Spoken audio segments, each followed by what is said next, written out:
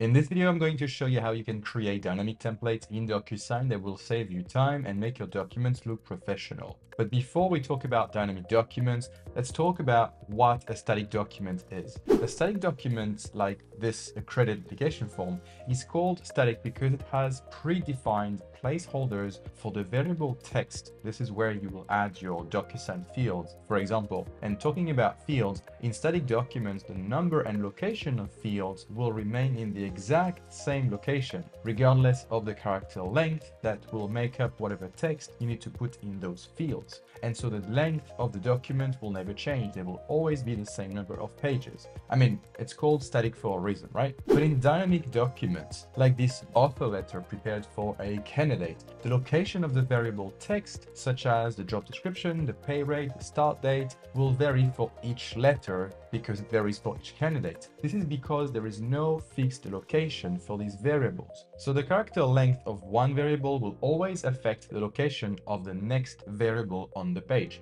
For example, in this letter, if the position title was 20 characters longer, then the start date and the rest of the text will be pushed to the following lines. And if the position description was very, very long, maybe some of the text will move to the following page as well. And if this happens, the signature block and the DocuSign field will move to the next page. And that's exactly why we are calling this document a dynamic document, because the structure always changes. And this will affect the location of the DocuSign fields, and of course will affect the way that you're going to set up your DocuSign template. Now, if you're not using a template, you can just drag and drop the field each time you upload your document inside of DocuSign, but we don't want to do that each time. That would be very annoying. And so this tutorial will show you how to set things up in a way that you don't have to do that each time you want to send a dynamic document for signature. Now that you understand the difference between a static document and a dynamic one, here's how to create your first DocuSign dynamic template. And if you're new to this channel, welcome. My name is Sofian Saudi. I'm an ex-DocuSign employee and now founder of Solusign Consulting. Since 2019, we've helped thousands of companies like yours automate document-related tasks in their sales, onboarding, and even recruitment workflows by building templates, databases, and integrations for our clients. So if you're tired of fighting documents and manual tasks alone, you can find the link in the description of this video to book a strategy session with one of our DocuSign automation consultants. But if you prefer to do things on your own, I strongly suggest that you download our free DocuSign Mastery Cheat Sheet because it will help you start using DocuSign in the right way.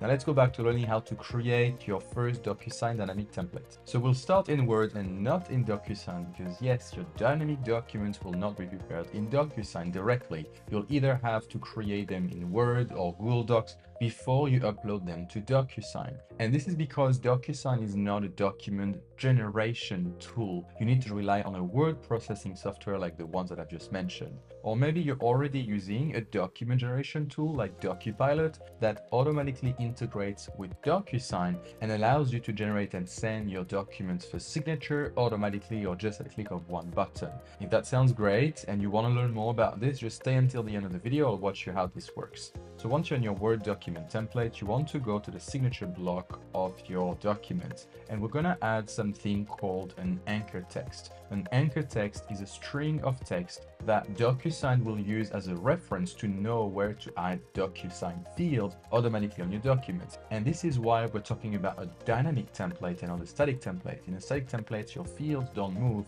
In a dynamic template, your field will follow the right location. They will just adjust to whatever text you add to the document. Let me show you. So for example here, so I'm just going to add something like this is my anchor. And because I don't want my recipients to see my anchor, I'm going to change the font color to white. This means that DocuSign will be able to pick it up, but the recipients won't see it. The last thing that you want to do, which is by the way completely optional, will still save you a couple of clicks each time you want to upload your document inside of DocuSign, is to add some text in white in your header and footer. So for example, here I've got a sentence, or I should say spaceless sentence. Let me just make it black for a second. It says this is a dynamic document template, and I've got exactly the same thing here. It's just hidden in white. The reason I'm doing this is because this will help DocuSign instantly recognize which dynamic template, because you may have a few, you'll want to apply on the document that you're uploading in DocuSign, so that DocuSign knows what fields it should add to the document. What you want to make sure is that the paragraph or the string of words or whatever it is that you put in your header and footer is the same, and that it's at least 25 characters long, and you want to paste it in both your header and your footer. Our template is now ready. We can save this and go to DocuSign to create the DocuSign templates. So I'm going to start in my templates tab, click new and create templates. I'm going to name my template dynamic template. So just name my template and uploaded my Word template that I was just working on. I'm going to add my candidate as the first signer, and then I'm going to add myself as the second signer. Let's just set that under HR in this example. I'm not going to worry about customizing the email subject and message or any other options for the purpose of this video. So I'm just going to click on next, and on this page, this is where I'm going to add my fields. I'm now going to grab all the fields that I need for my candidate. So I want the signature, the name, as well as the date. And I'm going to do the same thing for myself. For the HR, I'm going to select those fields and do Command D, which duplicates my fields and change the ownership of those fields to myself, the HR. Now that I've got all the fields that I want on my document, I'm going to select each field, open the Locations tab, and click on Setup in my Autoplace little section. And here, I'm going to go back to my anchor, and I don't actually remember what I've used. I'm going to copy this text that's right here, and it says this is my anchor. So let's click on Apply and see if DocuSign can find it. So you see my signature field has now moved exactly where the word "this is my anchor" was placed. If I look to the right, I have a number of pixels from the left and from the top. This is because DocuSign is measuring how far the field should be in relation to the anchor. I'm going to move my DocuSign field back to where I want it to be, and you're going to see that my pixels from the left and top will get updated. So those are now different values. And I'm going to do the same thing basically for all my fields. Unfortunately, I can't do this for multiple fields at once, so I just need to do it for all of them. And of course, I've used the same anchor for all my fields. I don't need to use a different anchor for different fields or different recipients. Now that Autoplace is set up, DocuSign will know where to place my fields, even if my signature block moves on to the next page, or if it moves up, it doesn't matter. Okay, I'm going to save and close my template, and now we're going to prepare an offer letter for a candidate, myself, so that we can test that our template is working properly.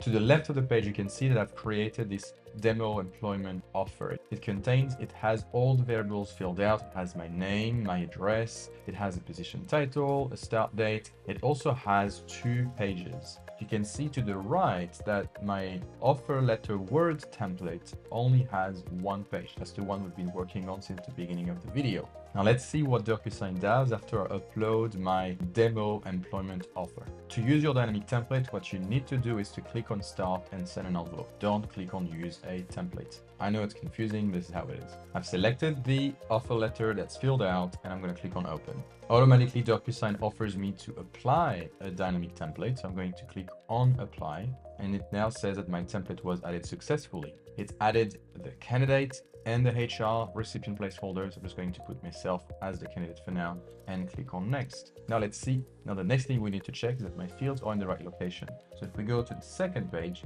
we can see that my fields are perfectly located. And this is what's really cool about a dynamic template in DocuSign. Now this was a bit faster than usual because our template matched. In case the document that you've uploaded in DocuSign doesn't match against a template you've already created, just click on the 3 dots and apply template, and then browse for the template that you want to apply manually. The result will be exactly the same, it's just that it's costing you a few clicks, which is why it's better to add those headers and footers in white color as well, so that DocuSign knows which template to match, and it's still saving you a few clicks. Let me now show you the best way I've found to use dynamic template instead, so that you never have to do this manual work ever again.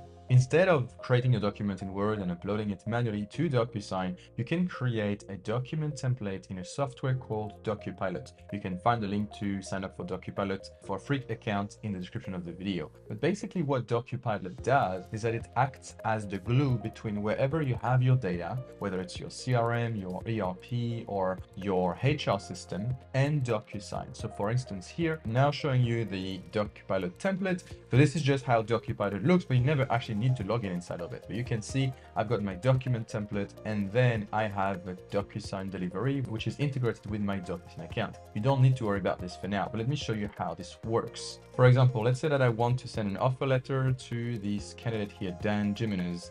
I want to generate the offer letter and I want to send the signature through to DocuSign automatically without me having to do much. I simply need to click on Dan's name and then here select which template I want to apply and click on create one document, and instantly DocuPilot has created the document. You can see it's appeared here, and it's also sent it for signature through to DocuSign because I've configured a DocuSign delivery inside of my DocuPilot template. Pretty cool, right? Again, you can sign up for a free DocuPilot account using the link below, and you also have a 10% off if you decide to become a paid customer using the code Solusign10. So while this is beyond the scope of this video, I can also track the signature status of my candidate in here, and once the offer letter will be signed, it will sync back inside of my database. And this is really powerful because I don't need to waste time creating my document in Word, uploading it to DocuSign, set up my fields, or having to worry about matching the right template. This was just a preview of what's possible once you integrate DocuSign with your backend systems. In the next video, I will show you how we use DocuPilot here at Solusign to automatically generate our sales contract and send them for signature